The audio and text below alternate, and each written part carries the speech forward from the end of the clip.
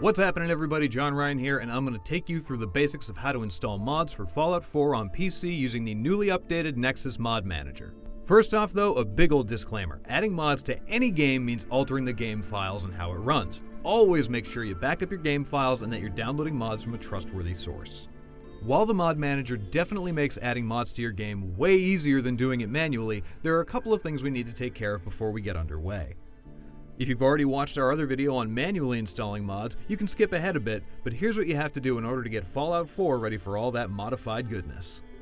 The first thing that you want to do is make a backup copy of all of your game files. This will ensure that if something goes horribly wrong, or if you need to uninstall a bunch of mods that maybe you forgot the locations of, you can start fresh without having to re-download or reinstall the entire game. For those of you who might be new at this, all you need to do is find the game's main files. In our case, it's located in C drive, Program Files x86, Steam, Steam Apps, Common, and then Fallout 4. Make a new file wherever you want to store your backup. We're just using the desktop for now. Then select the game folder, right-click and hit Copy or use Ctrl-C, and then paste everything into that backup folder. You also want to make copies of your game's configuration files, which by default can be found in your Documents folder under My Games and then Fallout 4. Once you've done that, there's just two more steps to get through before you're ready to start installing your mods. In order to allow you to install and use mods in Fallout 4, you'll need to add a couple of lines to your configuration files, which again by default are found in Documents, My Games, and Fallout 4.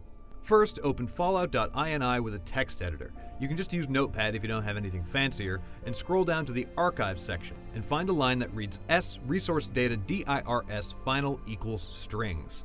And then copy and paste the text from below to add textures, music, sound, interface, meshes, and a bunch of other file types to this line. Use File Save or Ctrl-S to save the file, then open falloutprefs.ini. Scroll down to the very bottom or use Ctrl-F to find the section labeled Launcher and add the line B enable file selection equals 1 directly below it. If for some reason that line already exists, make sure it's set to 1 instead of 0. And that's it! Now you're ready to start installing mods for Fallout 4, and thanks to the Nexus Manager, it is way easier to do than you might think. Now, if you don't already have the manager installed, you'll need to log into their site or create an account and download the latest version.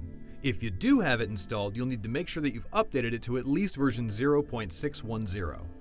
Once you've gotten that installed, you've logged in, and you've set it up to save your mods in your desired files, go ahead and pick a mod that you want to install. If the mod can be installed directly via the manager, simply click on the link of the version you want to install under the Files tab of the mod page that says Download with Manager. Once the download's completed, all you need to do is double-click the mod itself in the Mods tab or highlight it and hit the Enable Mod button in the sidebar.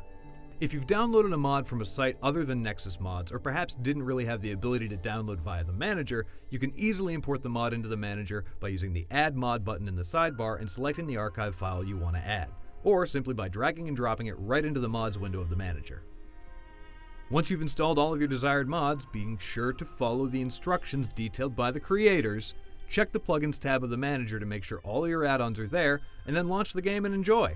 Hopefully this has helped you get a handle on installing mods for your copy of Fallout 4.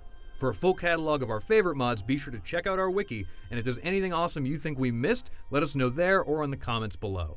For everything else on Fallout 4, you're already in the right place, IGN. Sounds like fun.